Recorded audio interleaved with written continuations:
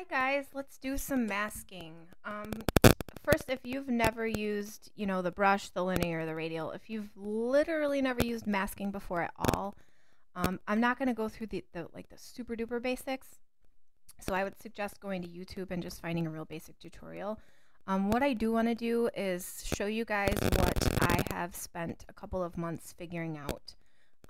I have watched some of the new update masking tutorials, and I've found them hard to follow, or just, I don't know, just not my learning style. So, yeah, I want to just walk you guys through some of the really neat things you can do, like intersect masks and invert the subject to get the background and stuff like that. So, I'll try not to make it too, verbose. Like, I'll try to make it kind of quick, but I do want to be comprehensive and really show you how to use these tools.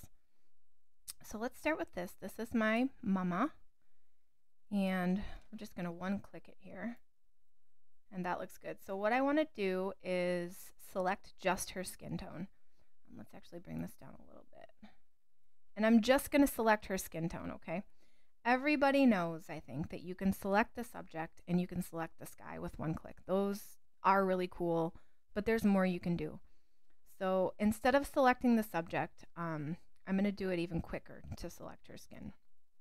Oops, I didn't mean to click off. I am going to use a brush, okay? And I think what we're going to do is soften her skin, okay? And the old way, I would zoom in, I would take a brush, I would pull down texture and clarity, and I would paint it in, painstakingly, and it would take a long time. And if you're doing that with 20 photos, it can get really overwhelming. This is the quicker way with intersecting masks. So I've just created a brush here, and I'm just going to brush over, not carefully at all. Just going to pop that over her. You can always click this little lower left box to make sure that you've got it all, and yes, I do. So here's intersecting masks. It's super easy. I'm going to right click, intersect mask with color range. So what I want you to do, instead of intersect mask, I want you to think of it as work within this mask. I think that's a little easier to understand, and I wish that Lightroom had gave it that name instead. Work within this mask is what you want to think of it as. And I know, everybody knows what intersect means, but when I first heard about it, and I'm not stupid, I have a decent vocabulary, but when I first heard intersecting masks, I was like, nope, no thanks. Like, that doesn't sound like something I want to learn, but it's so easy. So go to your brush box, click intersect mask with color range, okay? And I'm just going to click on her skin. Look at that. It literally just selected her skin. So let's take off our overlay. Now I'm going to soften her skin. And I'm just going to pull down the texture and the clarity. And I'm just going to give it a little bit of exposure too. Yep. I also like lifting blacks on skin just a touch, like literally, 4 or 5 or so. But now what I want to do is make sure that none of that got on her eyes, her mouth, anything that I don't want to be softened. So I'm going to come back up to my mask and click on it. Let's get this overlay off. And I'm, always remember that you're just working your way down, okay? So you're starting with your brush or your radial.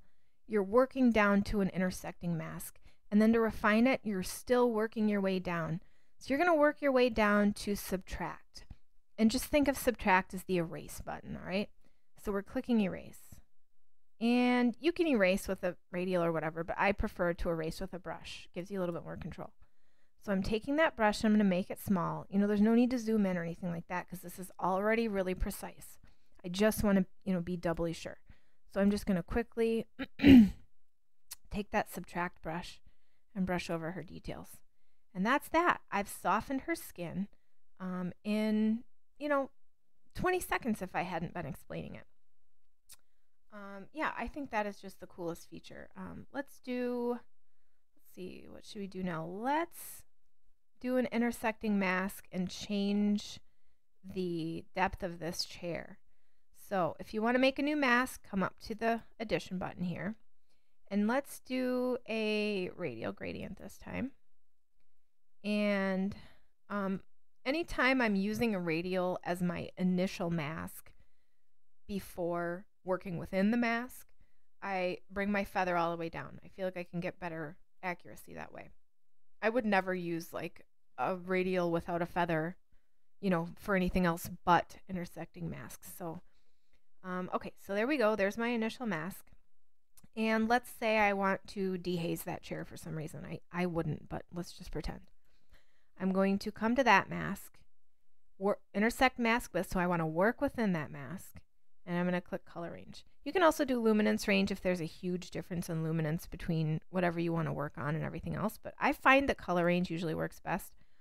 So I'm going to click it, click the chair, and you can see this color range here. If I hover over it, it's showing me everything else in the photo that has the same color range, okay? Now, because we're using an intersecting mask, or, you know, again, we're just working within our initial radial filter, none of that other stuff will be affected. So I'll show you. Let's get our overlay off. And maybe I want to dehaze this chair. See how accurate that is? Look at that, you guys. I mean, come on now. That's crazy. This is so useful if you have a really underexposed photo and you want to bring out the human beings. I will show you that in a minute here. Yeah, it just, these intersecting masks are like the best, the best, the best. Okay, so I think that's probably it for skin smoothing, but that's how I do it. Let's go to another photo and work on the background, because I don't think that working on the background is like super obvious, you know, it takes a second. Okay, so let's expose this. And I'm going to use this one because the last time I did a live like edit with me video, I mentioned that if I had had time, I would have used my Make It Pop brush over the girl just to pop her a little bit.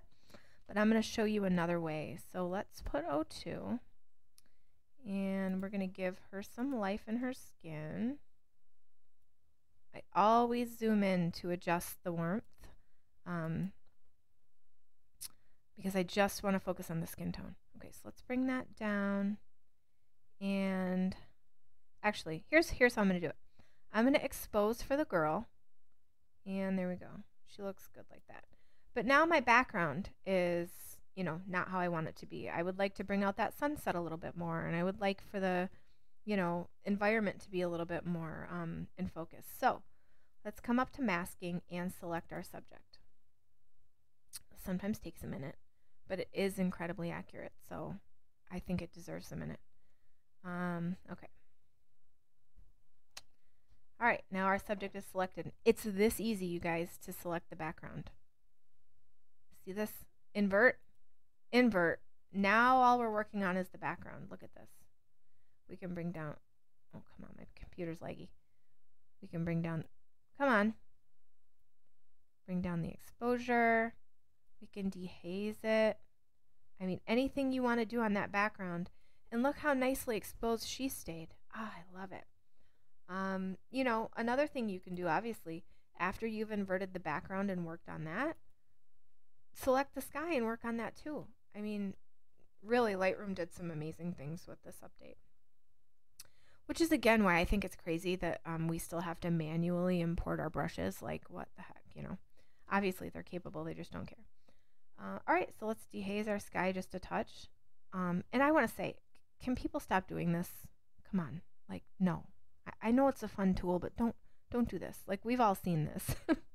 You know, don't do that, okay? My rule of thumb is always to do a little bit less than I think I should. I don't want to offend anybody. If you like those guys, I'm just kidding. It still looks good. But all right, so that looks beautiful. And yeah, so that's how you select the background. Let's say we want to just select her guitar. How are we going to do that? Let's make a new mask for the subject because it will select her guitar. And I'll show you how to do that part. So I hope that makes sense with intersecting masks. You know, just think of it as working within a mask. So let's get that overlay off. And I want to intersect this mask, which is just the girl, with a color range. And let's see what it selects. Yep, it pretty much just selected her guitar. Now you can come down to refine, pull that down, and get it even more accurate. Okay? So now let's click off the overlay. Now we just have that guitar isolated. Say I want to make it brighter. Or maybe I want to give it a little clarity. Maybe I really want it to pop and put some texture in it. I don't want to do that. But maybe I did. Look at that. Look at that, you guys. This stuff just fascinates me. You can pull up the highlights. I mean, gosh, I don't know, man. This stuff is amazing. So I think that probably explains intersecting masks. Let's do it on a radial gradient just so you can see. So let's say I wouldn't, obviously, but what if I just want to select that patch of greenery? How can we do it? Let's intersect the mask with a color range. And yeah, I mean, that didn't do a bad job. But if we refine it down a little bit further, I've pretty much just got those selected now, right? So let's see. Yeah, that didn't do a great job. But I'll show you again. All you really have to do is work your way down within that mask, click subtract, erase with your brush, and let's make it real obvious again. And just erase. Again, this is kind of a stupid, example because no one would ever do that, but just to show you how it works. So let's delete that mask. I don't like that. And let's do one more. Let's see, what should we do? Let's go to this one. And I've already edited this one. If you want to see me edit and you have not, I do have an edit with me video up that just goes through all these photos and you know how I would edit them with Reverie Oak. So let's say I just want to bring down the exposure on this brick here. So, I was already unmasking. I'm going to use a linear gradient. Select that. And let's intersect our mask with the color range again. Boom. Look at that. So again, I want to show you the difference between intersecting a mask and just using color range. If you hover over it, it will show you everything that has the same color range. You know, it's only going to work on this part though because we've intersected our mask. So, you know, there you go. I mean, you can really just, with crazy accuracy, edit your images this way. It's been a long day, and I have a wedding tomorrow, so I've had a lot of prep and stuff to do, and you know, stuff like that. Let me show. I know that Charity had asked, sort of just generally, and that's it for intersecting masks. You know, you can click off if that's what you're interested in, but that's how I isolate the skin tones and isolate anything. You know, change different parts of an image, you know, easily and pinpoint them easily. So I'm going to go over now the way that I use my brushes, and I'm going to do this for the couple of people that asked for a little brush tutorial specifically on that. So let's go ahead and reduce this exposure, and let's pretend we're using the Make It Pop brush, because I do like to use that on my subjects. Okay, come up and click masking, and we're going to use a radial filter, and we're going to make sure that our feather is all the way up. And I like to put the midpoint right around sort of their faces or whatever the focal point is and bring it in from there. So let me get off this overlay. I would use the Make It Pop just about like that. And, you know, you can just pretend that that's what it is. But that's how I use that brush. And then let me show you how to use the Sunset Glow brush too and how I typically use it. So, oh, I hate these stupid things, you guys. There's a lot of times when, you know, it's not very pretty in Michigan and, oh, come on. Sorry. I literally, can someone tell me how to block those pop-ups? Like, leave it in the comments because they terrorize me. Anyway, so I live in Michigan where, you know, things are just not very sunny out, and I rarely will get a beautiful sunset. So that's why I made that brush initially, was to help sort of give some believable, realistic light to my images. So this is how I use it. let's actually bring this exposure down a little so you can see a little better.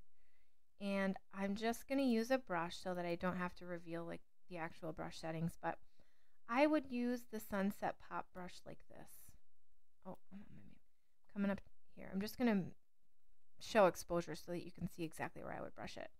I would maybe brush it just on the edges of things where it maybe faded out a little bit more here. You know, the bigger you make your brush, the more faded you can get it around the edges.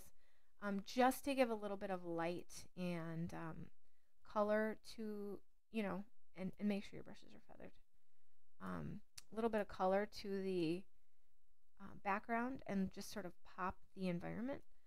So I would do that, or let's erase that. Sometimes I'll also just use it as a radial filter, depending on, you know, the scene. But let's again increase our exposure so you can see where I would put the Sunset Glow brush. Just about like that. And the other thing I want to say about the brushes is don't leave them exactly as is. Brushes are always a starting point. Kind of like people use presets. They apply a preset and then they tweak everything. Brushes, I think it's important to, you don't have to make a whole new brush out of it, but any slider that I have activated or that I have moved, move it. Move it up and down just a little bit to see where you want it.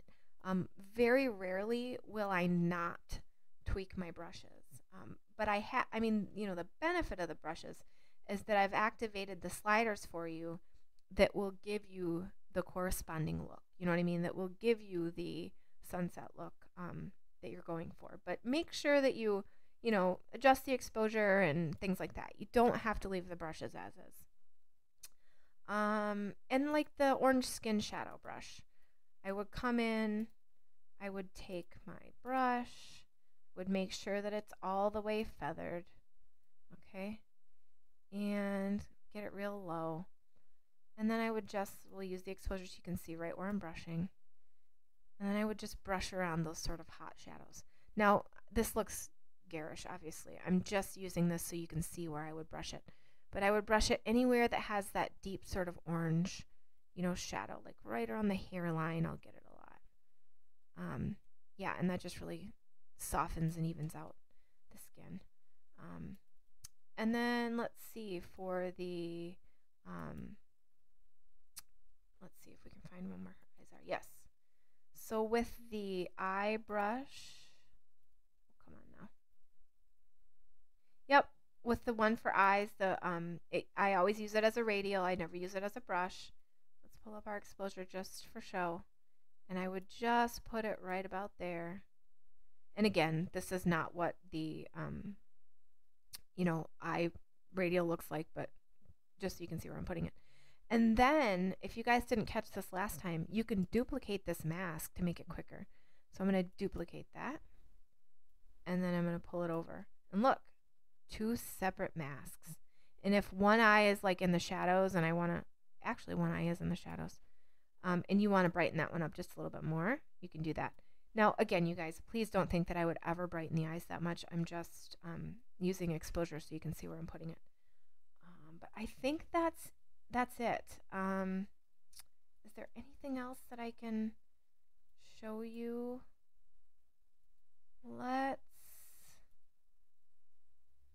Gosh, I honestly think that's about it. I feel like intersecting masks should be more difficult, but they're not. I mean, it really is that simple. And I encourage you guys to ask any questions. If, you know, something didn't make sense or whatever, please ask and I will explain, or I will send you a video.